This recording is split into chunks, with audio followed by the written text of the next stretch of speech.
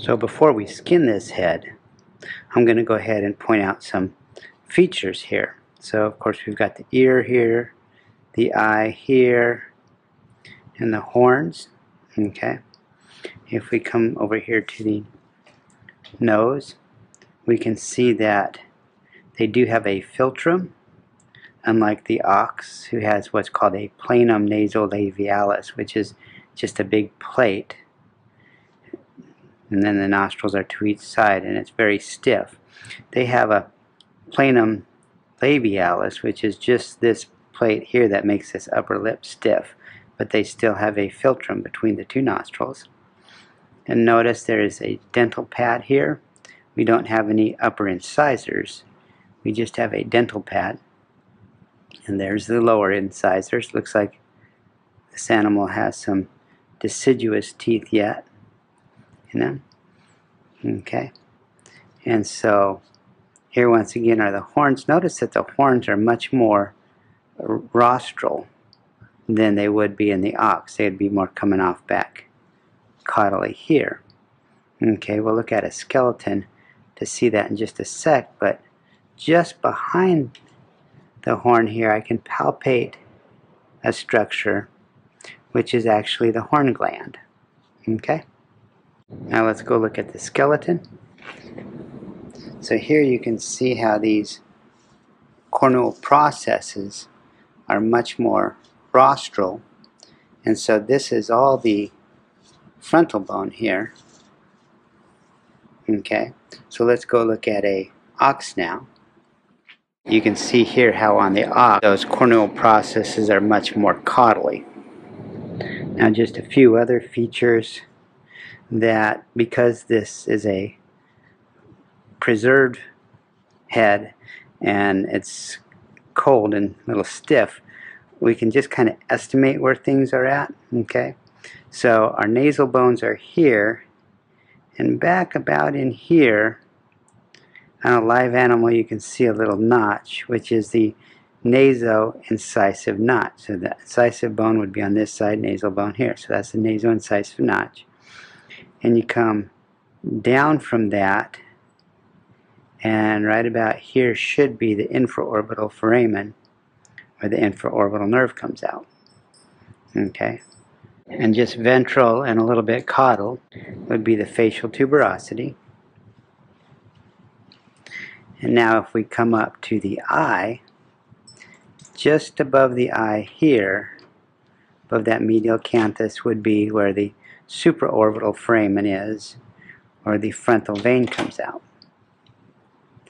Now, if we come from the medial canthus of the eye back to the horn, we'd need to inject about halfway here to get the infratrochlear nerve, and then from the lateral canthus to the horn about halfway here to get the cornual nerve. Okay, and those would be the nerves that we would want to block if we were to do a dehorning. Okay, and we can also palpate the bony orbit around the eye. Okay, so the bony orbit, just like in the horse and the ox, we have a complete orbit here, totally enclosed by bone. So our zygomatic process of our frontal bone and our frontal process of the zygomatic bone are joining together here. And we can go back to the skeleton and have a look at that again. And we can see right here how we've got a complete bony orbit here. Okay? And then those other processes we looked at.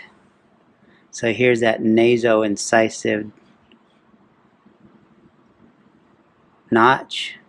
We've got just below it the infraorbital foramen, just above the medial canthus of the eye here, the supraorbital foramen, and here's that facial tuberosity.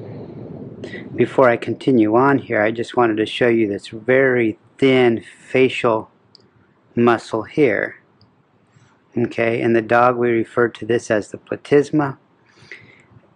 In the large animal it's often referred to as the cutaneous fasciae muscle.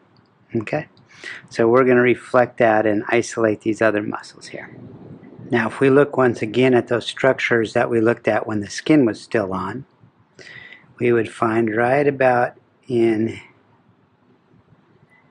let's see, right about in here is that naso-incisive notch, and then just ventral to it, right about in here, is going to be the infraorbital canal.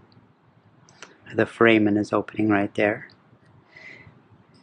We come just ventral and caudal to that, and there's the facial tuberosity. We look here at the bony orbit, and we can almost see that itself. And so the zygomatic arch is coming through here, and we've got the zygomatic process of the frontal bone joining the frontal process of the zygomatic bone here. And then if we come up here, right about there, that's where our supraorbital foramen and groove are, and that's where the frontal vein is going to sit. Okay, we don't have our nerves dissected out yet, but we'll try to dissect out those a little later. So now we got these muscles cleaned up a bit. So here's our cutaneous fasciae muscle reflected down. Okay, now what we see here is the levator nasolabialis, because it elevates both the nasal and the upper lip. Then we have here, this is the levator labii superioris. Its tendon comes down this way, so it elevates the lip that way. Then we have the caninus muscle. Then we have the depressor labii superioris, because it's going to depress the upper lip. This muscle here coming off the zygomatic arch is the Zygomaticus. This muscle in here is the buccinator muscle. Then we have this muscle coming along here, and that's going to be our depressor labii inferioris. Okay? We can see this muscle here. This is our mandibular portion of our sternocephalicus, and it comes up and doesn't attach on the mandible as it does in the ox, but it comes all the way up and attaches to the zygomatic arch. Okay, so here under the ear we can see the parotid salivary gland, and this kind of lighter cluster right here I believe is the parotid lymph node. Okay, and just beneath that we can see the artery, vein, and nerve here.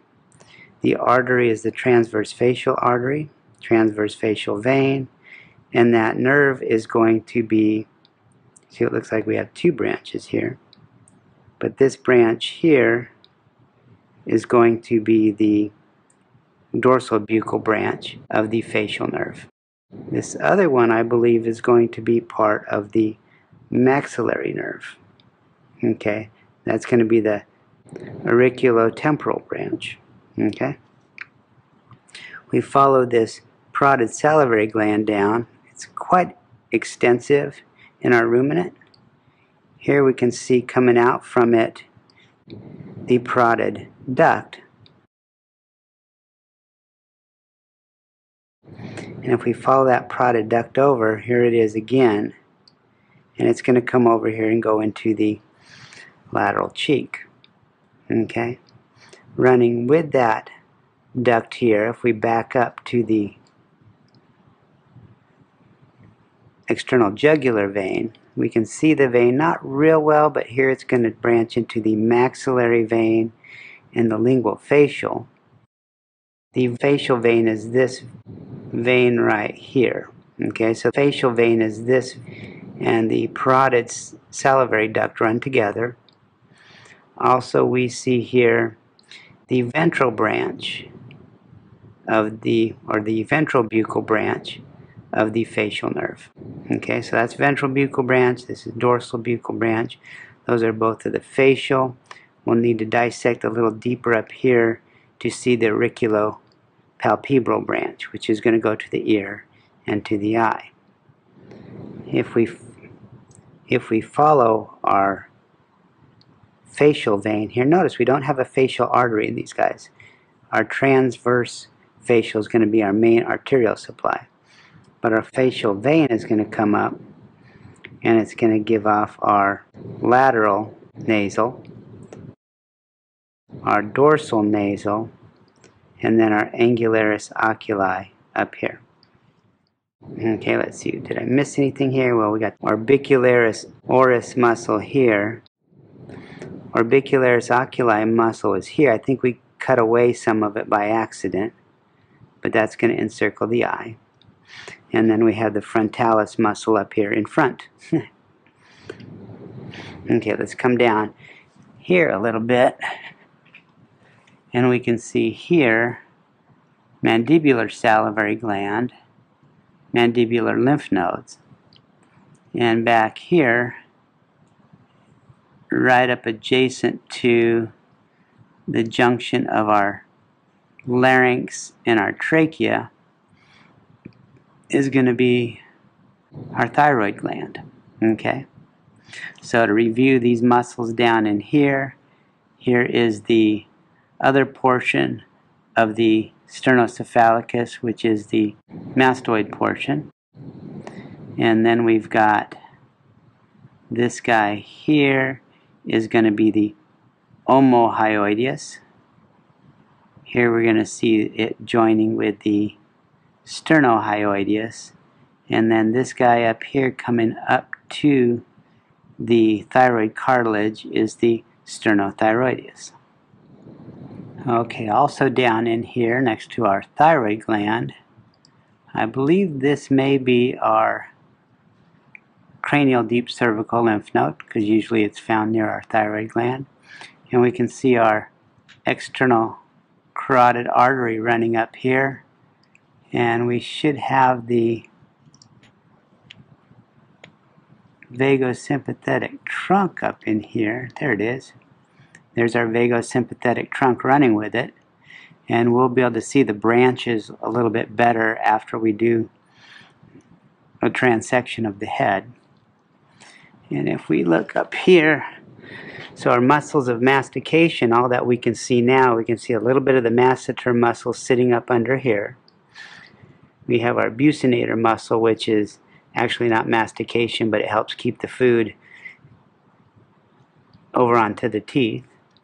And we can see a little bit here of our digastricus muscle, which is our only muscle for closing. Okay, our temporalis muscle is going to be sitting up here in the temporal fossa, and we won't see our pterygoids until we open up the head. But let me bring you over here. So that temporalis muscle is going to be sitting up in here, ventral to the horn. So that's a little hard to get at because the ear is sitting right here now too. Okay? And also here, ventral to the eye, we have the malaris muscle. Sometimes this more caudal portion in the small ruminants referred to as the Depressor palpebrae inferioris. Okay.